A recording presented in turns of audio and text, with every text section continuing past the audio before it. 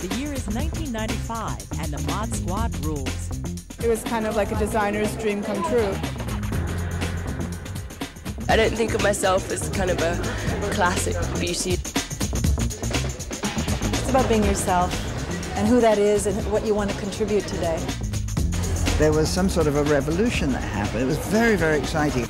It was a mod year, so stay tuned. For fall 1995, designers put a modern spin on the mod look.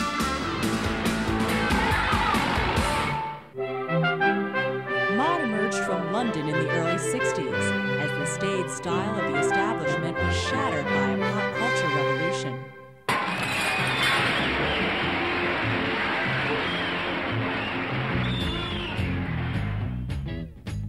From the Beatles and the Rolling Stones to Marianne Faithfull and Twiggy, a new generation was taking over style.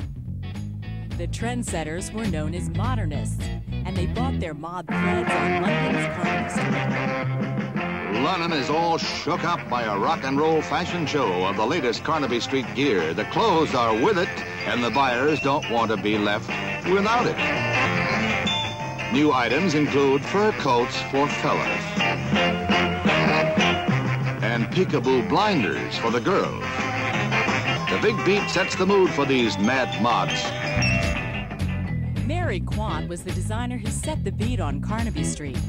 After revolutionary stylist Vidal Sassoon gave her a geometric haircut, she became her own best model. Well, we started the shop in Chelsea, very much for our friends. I think we were the most surprised that people came so quickly from all over the world to buy from this very small shop. We were designing for people that were often painters or actors or singers and who were feeling for something very new in fashion. And somehow this anticipated a look that became absolutely international and universal. And I think it has a straight route right through to today. It was a very natural involvement for me because of my past. In the 60s, I worked with Mary Quant, and I guess, through this whole thing that happened in London then, what we called the meritocracy, there was some sort of a revolution that happened. It was very, very exciting, and we found that the fashion press from all over the world started to come to London. When fashion photographer David Bailey started to chronicle the swinging London scene, mod spread worldwide.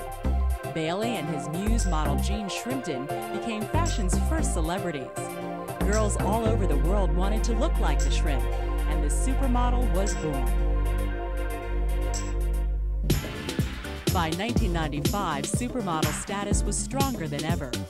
The modeling industry had become big business, and its stars were already household names. 90s pop culture has its reference in the 60s, and nothing reflects that better than the world of fashion.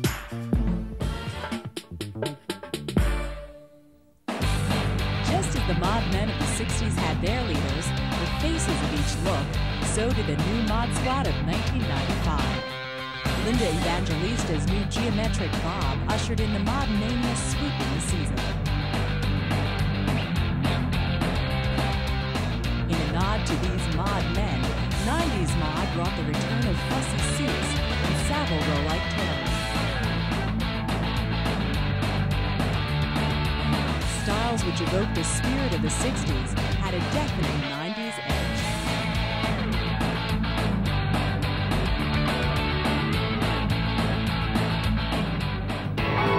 As the poet said, boots, boots, boots.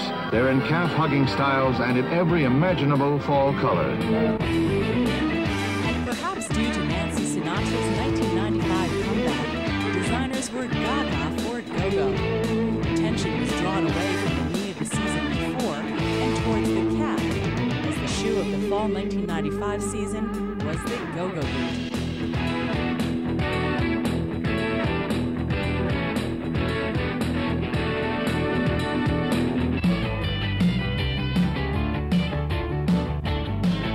This wasn't pure nostalgia. It was more like an acknowledgement of the similarities of style. The Chelsea girls were all about pulled-together chic, with simple lines and shapes. much like the direction fashion was moving into since the start of the 90s. The advanced technology of the 90s made for new fabrics unheard of in the 60s. The comfort and movement of clothes in 1995 was unrivaled.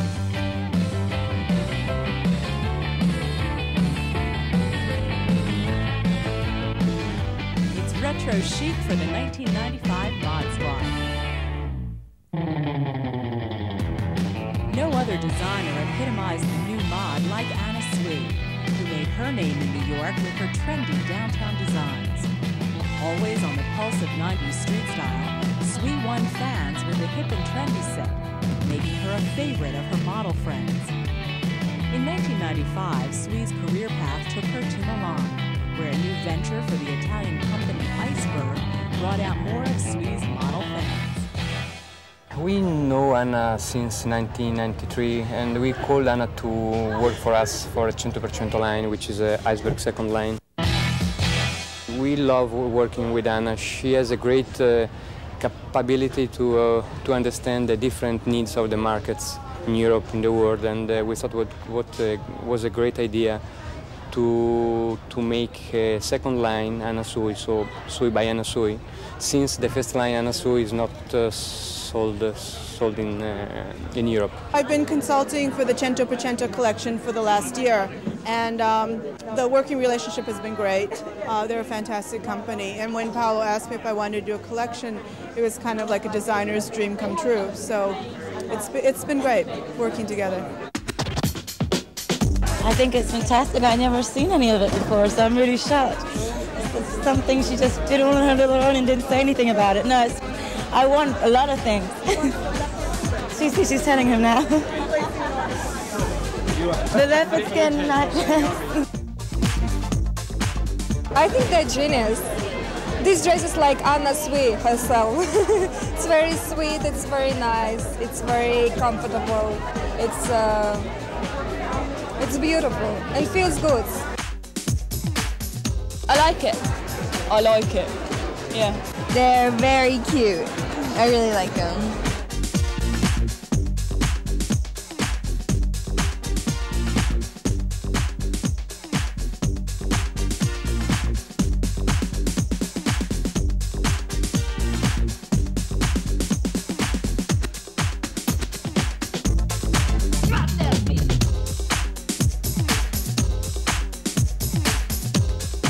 This is the way I think that I've always shown my clothes. If you've seen my store in New York, if you've seen my new showroom in New York, and my house even is like this. So, you know, it had to be. And what was pretty exciting was that all this furniture was available here. So we got it together very quickly.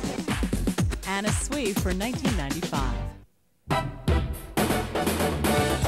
Who was the British model that was 1995's new star? Stella Tennant, whose edgy attitude captured the essence of the new mod.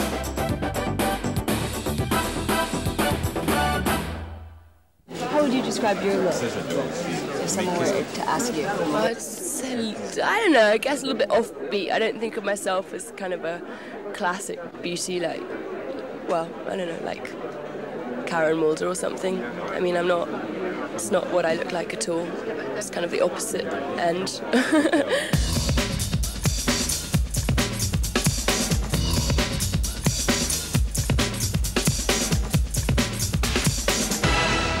If you could just tell us a little bit about how you got started in modeling.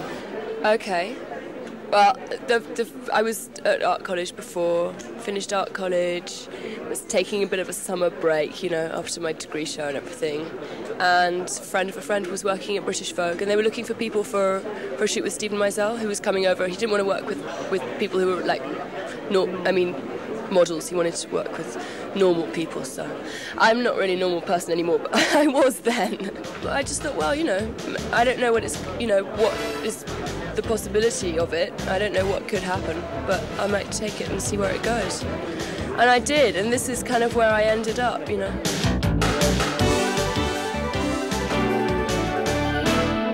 It's pretty weird. You get used to it very quickly, though. And also, you don't think that everybody sees those magazines, you know? You think that you're going to, you know, Super Snaps to pick up your photographs. You know what I mean?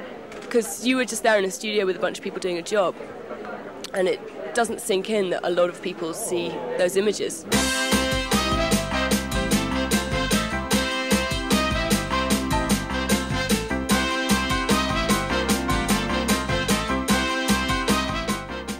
What do you think about when you're walking down the runway? I just kind of go into kind of focused out there somewhere. It's so manic because you're just running back here and you're changing and everything. You're just like, okay, just doing something calm, you know. These shows are pretty hectic. What's the worst thing that happened, like for your first runway or? Don't know, just the constant like hair and makeup, you know. You go insane. You know, you get up and you're like, we were supposed to be here at 6 this morning. And yesterday they came to pick me up at 4:30 for a show, so you're like, I don't want to get my makeup done this morning. I astroplane. I just leave my body and go, okay, do whatever you want to it. I don't want to be around while it's happening. Anything that is like opened a door to you that you've never dreamed that you would ever do before? Like, well, all of it, yeah. Definitely all of it. You know, I mean, I would never have travelled as much. I've met a lot of people who I like very much. I've met some people who I don't like so much. But that goes with everything. You know, every season it's easier because you get to know people better.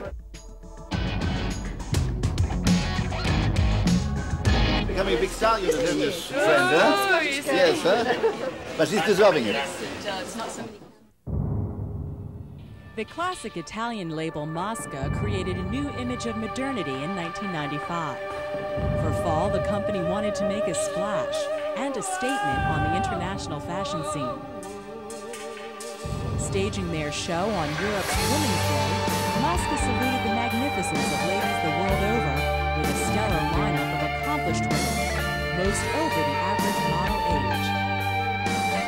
Working with famed photographer Michel Comte, who was directing his very first fashion show, and model actress Dale Haddon, the face of Mosca, Mosca took the spotlight off models and put it back on real women.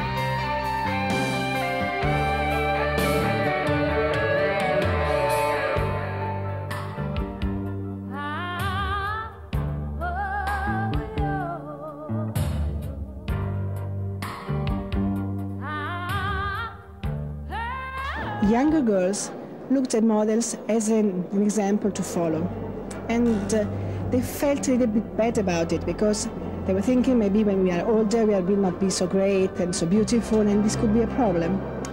So we thought, if we take a person like Dale, she's in her 40s, she's beautiful, she can reassure all the younger people and can teach to all the women of the world that we can be beautiful at 40. So we started with this concept. I think that they're representing all aspects of women. By taking personalities to do this show, I think they're saying that every woman is unique and every woman has her own story, and it's not so much an anonymous person carrying the clothes, it's somebody with a history, with a background, coming out as a personality. So each person coming out will be different, each person will bring their own story to each outfit. So I think it's about being unique, it's about being yourself and who that is and what you want to contribute today. A lot of the women that are here I have worked with over the years with Italian Vogue, American Vogue, you know, all the different magazines, Vanity Fair, and I think some of them are very well-known beauties and some of them are not so well-known but a lot of fun, and I think it's important that women like this are shown more, and I think they're all pretty amazing, especially in one room together. Oh, I think it's tremendous, and I understand that it's Women's Day in Milan or Italy, and I think it's a great tribute to women. A lot of wonderful actresses and singers and women that I always wanted to meet. I like the idea of these different women. I think it's nice to have real women do this instead of just only models. I thought it was a good idea because women come in all shapes and sizes and ages, so it's good that they use real women. Well, I think it's really much more interesting to to put clothes on people that have a life, a real life of interiority, and not just models that are plain beautiful girls. Those clothes are for every woman.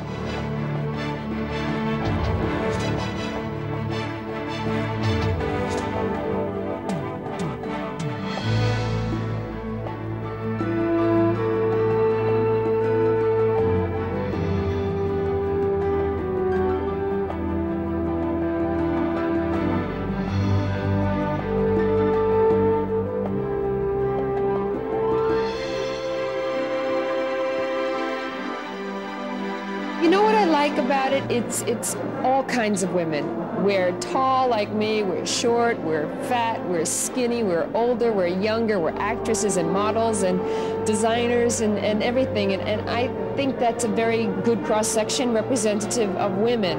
What I liked about it was that it was sort of honoring women with personalities and who, you know, of style, and actresses for a change. And I thought that was great. So I thought to be part of a great group of women, you know, was a nice thing to do. I mean, these women are all very beautiful I see around. I mean, I would nearly consider them, you know, being models because they are very beautiful, except that they have something else in their mind, maybe than only their beauty. You will hear about us, you will listen about us in the future a lot, I think, for the fashion, but also for the concept behind the fashion. When I was small, they say you will do nothing in your life. You are too untidy, you are too crazy, you are too lazy. You are not going to do anything in your life. Determined to prove them all wrong, Agnes B has truly mastered the fashion cliché, modern classics. By 1995, she had 73 shops that bore her name, bringing up a $247 million business. Maybe you come here and then it turns round. I really wanted to do simple clothes that were easy for people to wear and to keep for a long time. All this philosophy about clothes. I like clothes more than fashion, you know. Put back your coat, you're too cold, my darling. Dancing in the street to the trees and come back. It's nice with the sky there. Yeah, it's nice like that. After you help her down. I think it's nice, yeah. When I see a material, I know what it's going to be when it's done, you know. I know what it's going to look like. And this is very easy for me. It's nice. There must be an idea. The material must be interesting and very sensual to touch. For me, it's very important. If the material is not kind, you can't do anything nice with it. So I always touch the clothes and touch the materials.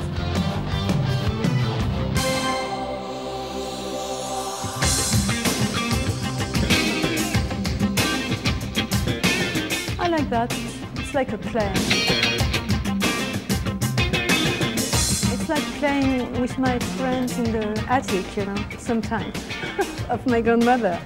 Let's try that.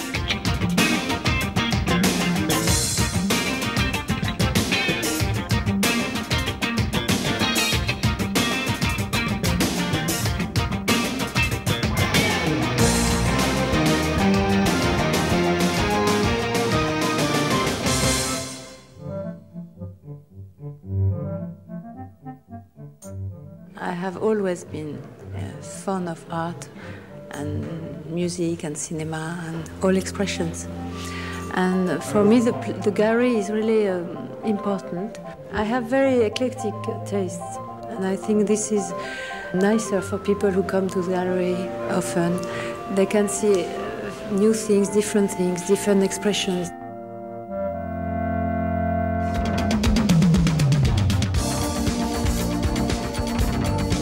I like simple, you know. There's just a touch of an idea, but it's enough for me. Clothes mustn't be problematic. I like mixing colors too. All the materials are very soft. I've always been making different lengths. I don't like too much fashionable clothes because after they come out, they are démodés very quickly.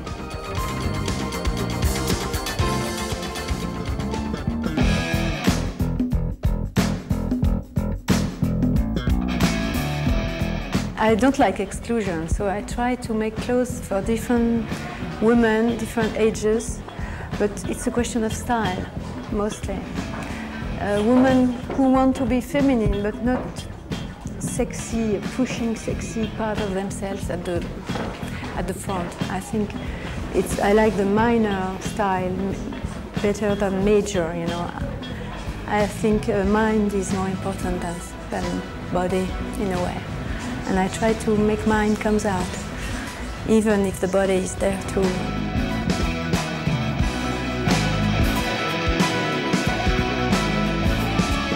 Sometimes I work with petals from flowers or color of the sky or anything inspires me.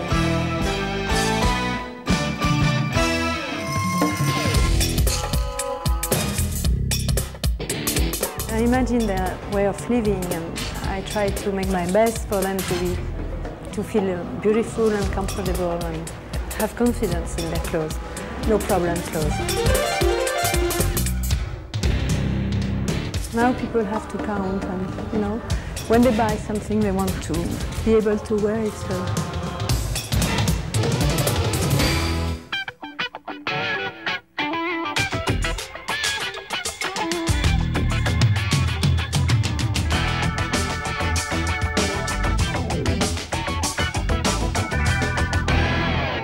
I try to express what interests me by fashion, by clothes on the side.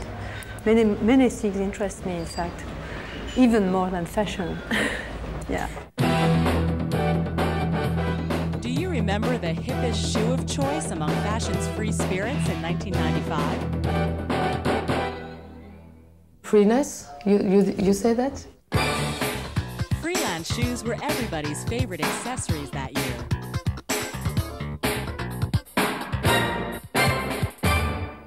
I like these boots because they are from, how must I say, contemporary. It's for me, boots who will stay for years and years and years. It's a new classical. In French we say indémodable. What is very important is that fashion is always changing. One year you love red leather and the other one you love high heels, and the other season you love to be very flat. So it's always change. And freelance change always with the fashion. They're always in the fashion. That's very important. It's why people love freelance. L'objectif, c'est d'étendre l'âge de la personne et qu'on veut toujours rester toujours dans les chaussures, chausser une femme qui a 18 ans comme une femme qui a 50 ans. What the success of freelance is that we make shoes very fashion. That's the first point. Second point, a quality, a good, very good quality, and the price. The Mod Squad of 1995 from Fashion Classics.